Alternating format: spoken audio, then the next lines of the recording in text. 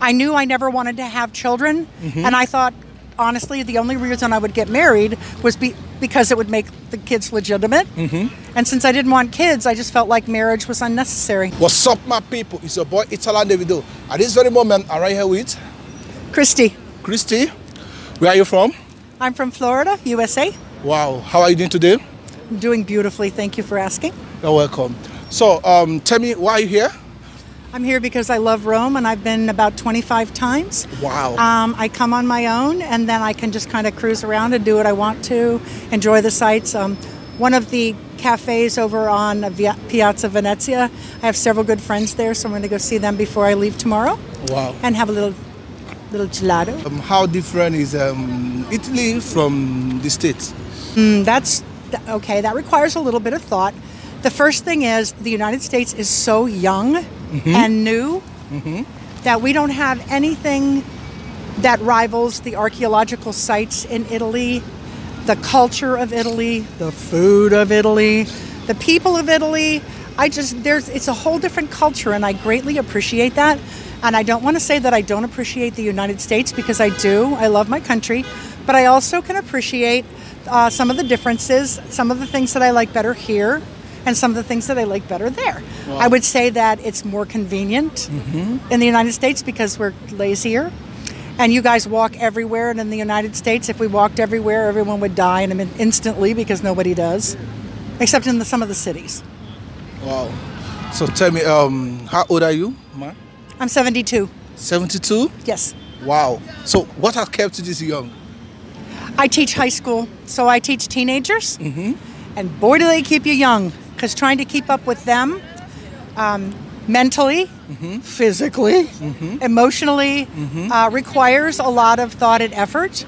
And so I think the more that you work, the younger you stay, because you are taking better care of yourself, and you're also taking care of your brain and your heart and your soul. So tell me, how many countries have you been to? I kind of lost count, to be honest. I've been to Australia, New Zealand, and Fiji. That's the farthest I've been. I have been to almost every Western European country. I have been to Croatia, Montenegro, Bosnia-Herzegovina, Serbia. Wow. It's a lot, it's a lot, it's a lot. Bermuda. So tell me now, are you married? I am not married. Really? Yes. Like you don't have kids? I do not have kids. Haven't you been in a relationship? Oh, certainly. I've had several many very nice relationships. Okay. Never any that I really want. Okay, to be perfectly honest, I knew I never wanted to have children, and I thought, honestly, the only reason I would get married was because it would make the kids legitimate. And since I didn't want kids, I just felt like marriage was unnecessary. Really? So, how were you able to cope from your younger age in this very moment, like you're not having kids? I borrow everyone else's every day in school, and I take them on trips. I have brought students to Europe before, to Italy before. When they are getting on my nerves or I'm having trouble, I can send them home to mom and dad, and they can take care of the problems. But while they're mine and while they're in school, I love them and I teach them and I take care of them. So I feel like that's kind of the same way if I had my own children, without a lot of the problems that come along with having to deal with children. So, I just don't think I would be a very good mother, to be honest. Really? I didn't want to be perfectly honest. Do you regret not having kids? Every now and then, there are times when I think to myself, wow, I would love to have brought my son or daughter to Italy with me. Wow. Or, wow, we went to Disney World and it was a really nice time, and I think that we would have had a really good time if I had children. But it's really not often that I do that, to be honest. A lot of times I'll go, gosh, I'm glad I didn't have to drag a child through all this. So, meaning you're happy not having kids? I am. Really? Yes. So you don't believe me? No. I'm curious. You understand? I would say that it seems strange to me. You understand? That's okay. Yeah. Like the guys you met while you are young, in your 20s or in your 30s. Do they try to persuade you to have kids, or maybe get married? I've had a couple. I didn't want to. I didn't want to.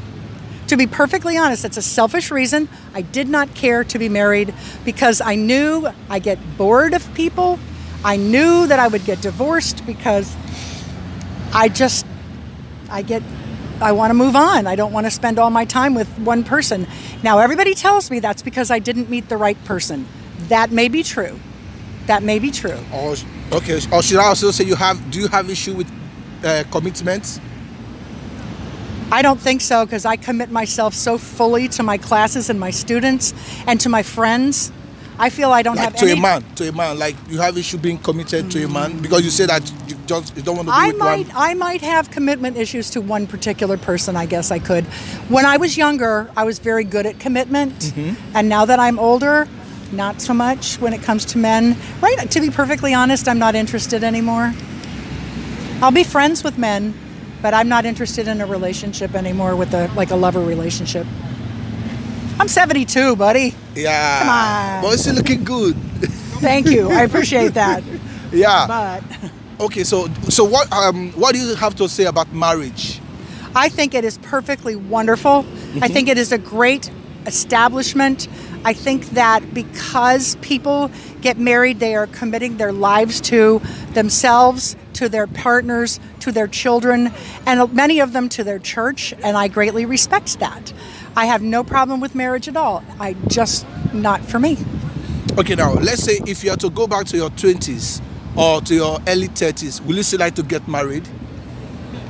No, because then my life would have turned out differently from the way that it has, and I like my life the way it is. I like being able to say, okay, so I'm not going to be at school for 2 weeks because I'm going to go to Italy, and having them go, okay, because I'm part-time now because I retired in 2017 because I was old already. And now I can pretty much do what I want to, and I really appreciate that independence. There are some people who are afraid of that. I love it. I relish it. Oh, absolutely. Absolutely. And if a problem arises, I have to take care of it. It's my responsibility. So what is that one message you have for your younger self? Take better care of your body. Take better care of your body. I had an athletic body when I was in high school. I swam when I was in college. I drank too much. I ate too much. And then after I got out of college, I got so busy with being a teacher and doing all these things, I just didn't pay attention to the health of my body. I am a type 1 diabetic now. Now that actually had nothing to do with the way that I lived. A virus killed my pancreas, like COVID. But I also know that it would be easier for me to walk were I smaller. I am active. I'm very active. I had a broken foot. I have a really bad back. There are just a lot of things that I wish I had paid more attention to that I didn't. So do you regret anything in life? Wow. Excuse me. I am this is telling me, check your blood sugar. So oh, wow. It's interesting that you should ask me that because I was thinking about that the other day. There are a few things I regret. I regret breaking up with my high school boyfriend the way I did back in about 57 years ago. Like I said, I regret not taking better care of my body. I regret not starting traveling sooner. I wish I had begun that. I went right out of high school, and then when I was in college, I went on a trip, and then I didn't go for like 40 years because I thought I couldn't afford it, but I could. So do you have any life advice for the people? Yes, I do. Okay. As an old woman, I would say that you need to be very true. I am so sorry. You have to be true to who you are, true to yourself. If you let other people dictate your life, whether it be a spouse, children, a boss, if they dictate your life and you don't want them to, then you need to do something about that because you should be in control of your own life. So if you are in a situation that is untenable for you, that makes you unhappy, you need to do something about the situation or leave it. And not put yourself through something because you think, oh, it'll get better. It almost never does. If it's bad at one point, it's gonna stay bad. Wow, that is amazing. Thank you so much. My pleasure. It's It's very my nice pleasure. to It's meet nice you. talking with you. I Thank you enjoyed so it. much. Thank you. Thank you.